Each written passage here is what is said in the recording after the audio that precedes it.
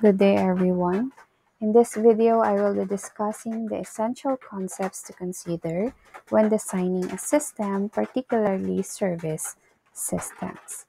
So, I am Maria Jonaline Vidal Merced, the presenter of this lecture. And now, let's have what is design thinking. When we define it literally, we would say it's about thinking of ways to design something. That is correct, yet in IT and other fields, those ways of thinking on how to design are divided into deeper definitions, such as design thinking is a solution-based approach when coping up with a problem. For instance, how will you develop or engineer a software if you don't think of ways or designs that could solve your problem? How will you start the development if you don't have any plan or basis? Design thinking means design processing, wherein this process should enable us to develop a service system that could solve a particular problem, either simple or complex ones. So together with our first definition, design thinking is gathering problems and planning processes or solutions to solve that problem. Next, design thinking also means digging deeper into the design. So once you already had your plan, that means you can think or design ways that could make your plan broader until you reach the fourth definition, which is iterative prototyping. Design thinking reflects iterative prototyping in the sense that after all of your plans, development, and implementations, there will be a time that you should be reviewing your design and redesign it for better solutions. Design thinking is interdisciplinary because we must plan our design considering all aspects that have something to do with our main target, the user, and the development. With the definitions I've shared earlier, design thinking is interdisciplinary because designing doesn't focus on one perception or perspective. You should go far or more profound if you want to develop an effective solution such as service systems to satisfy a customer. For example, if you want to know how the manual process goes, you should not just observe. It would help if you talk to people and even experience doing that manual process to develop a good plan.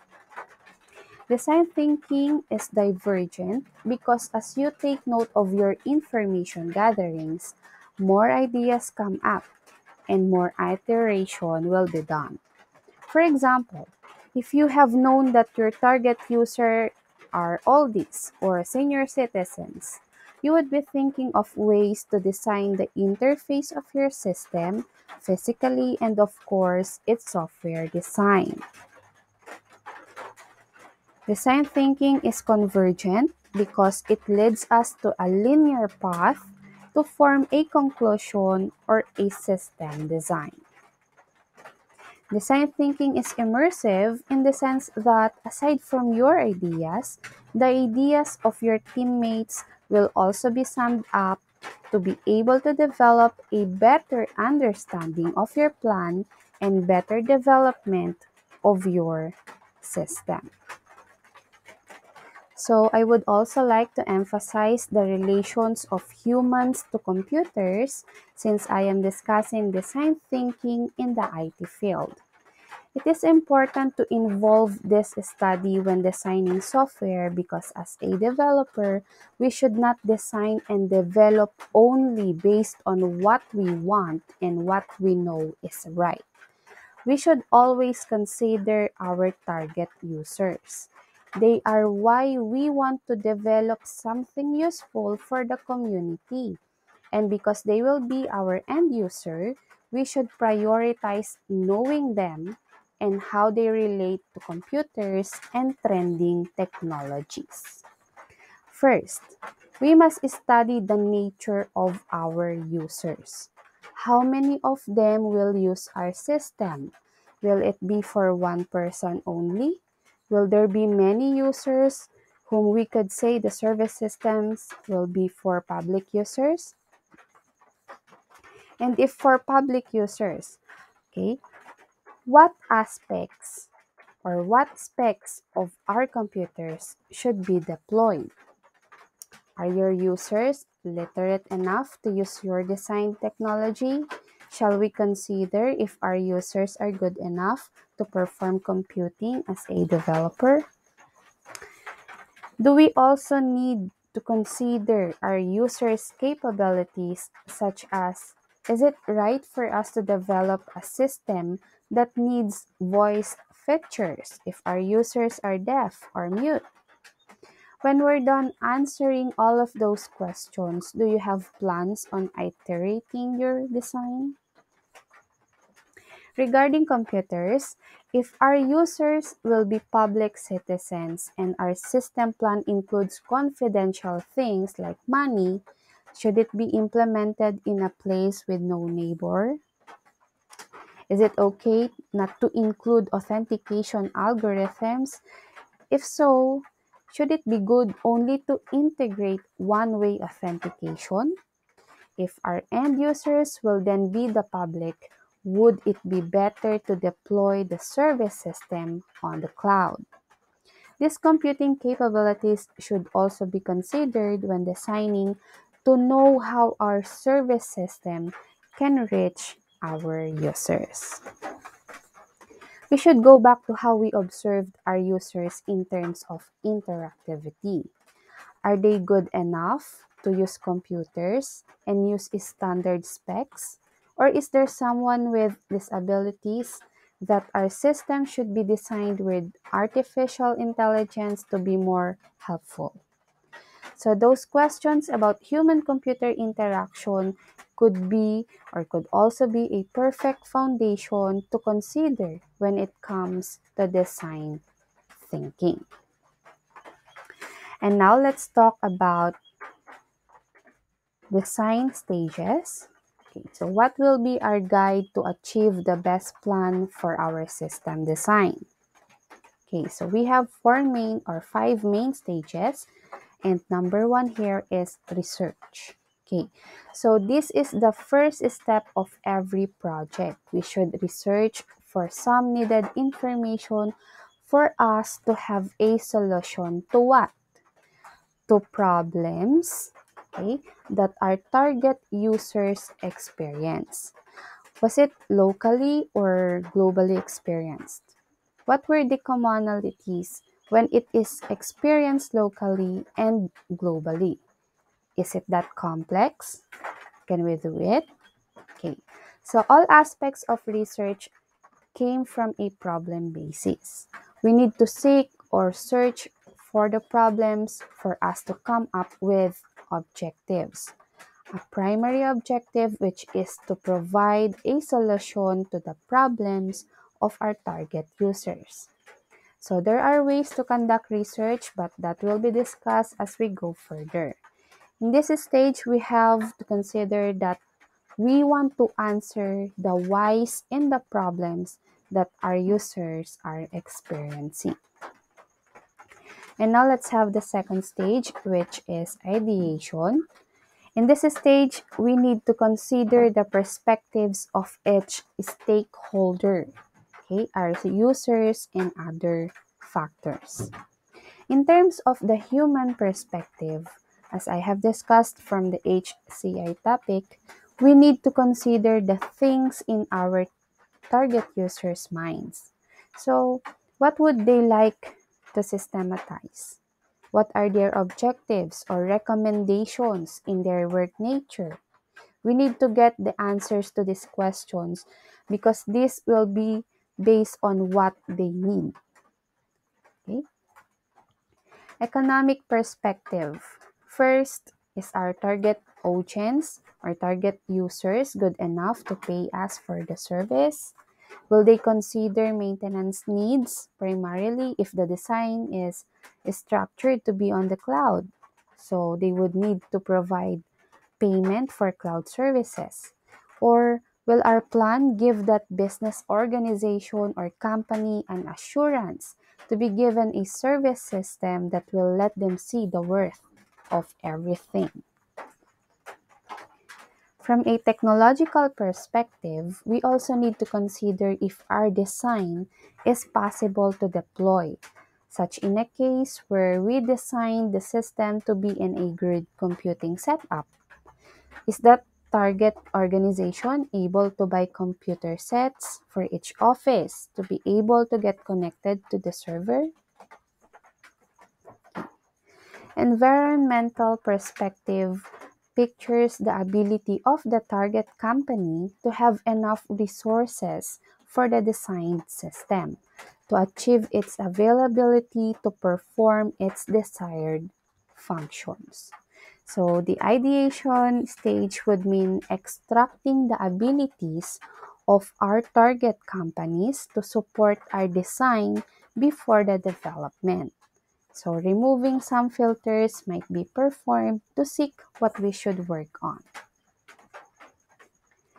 Prototyping, okay, means after all the research on why problem exists and how we would develop solutions to them, after knowing the perspectives in different aspects of ideation stage, we may now proceed to the prototyping stage where we will plot our summed up ideas to develop a system workflow and its design. So in this stage, we will be using our practical skills in prototyping the system. Okay, and use our creative skills to add up more creation. There will always be a failure experiences in this stage as we are about to develop a system that can transpose a working or functional system. So it is okay to experience it, the failures, as long as we can see a linear path to achieve the desired outcome. Okay. So after prototyping and development, we may now test the system's capabilities. So the first phase of testing actually happens during the development. We always try its features as we go further. And as a team, there will always be a master to test the system, whether it performs well or not yet.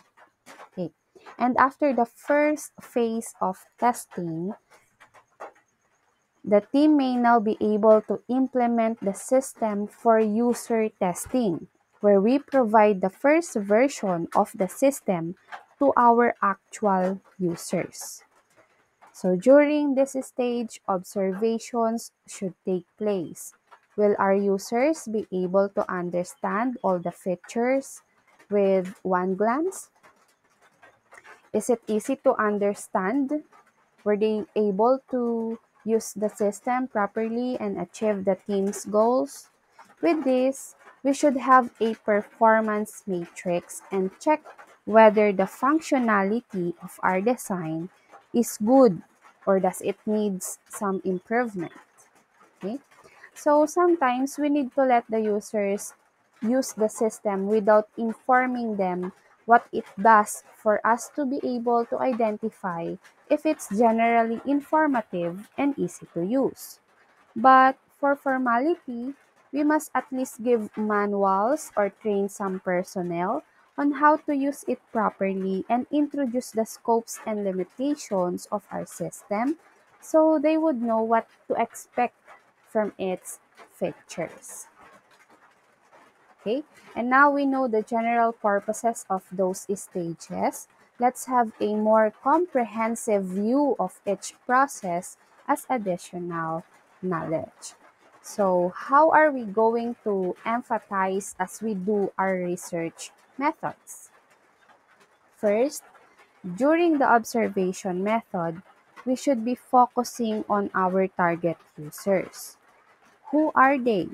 In a sense that how do they behave as they do their work. What were their capabilities when doing those works? Secondly, we have to have a conversation with them. We have to know their insights, like their work in their current manual process. Talking with them directly will be very helpful in designing, as we would know from those users the needs that they really acquire. So their voice should be heard, and may it be an essential basis for designing our system. And thirdly, we have to watch them, how they respond when there is a pressure doing some deadlines, suffering from complex methods, using the manual process. Sometimes watching how they do their work speaks louder than they say it. Okay? Because sometimes they really can't express the exact words they would like to tell us during interviews. So it is better to also watch how they do the manual process of their work. Next, how to define terms that we gathered. So we must take it one by one. What problems have you gathered? Have you observed? Based on those problems, can you now visualize what to systematize? Okay. So next, we should define also who are our users. Were your perceptions target the users? Okay. And after that, we should define the solution according to our client's needs. The development should be designed according to how we could solve the existing problems. And after defining all the needed matters, it's time to ideate the data. As an individual, okay, what was your point of view? Will that be helpful to share it with your team?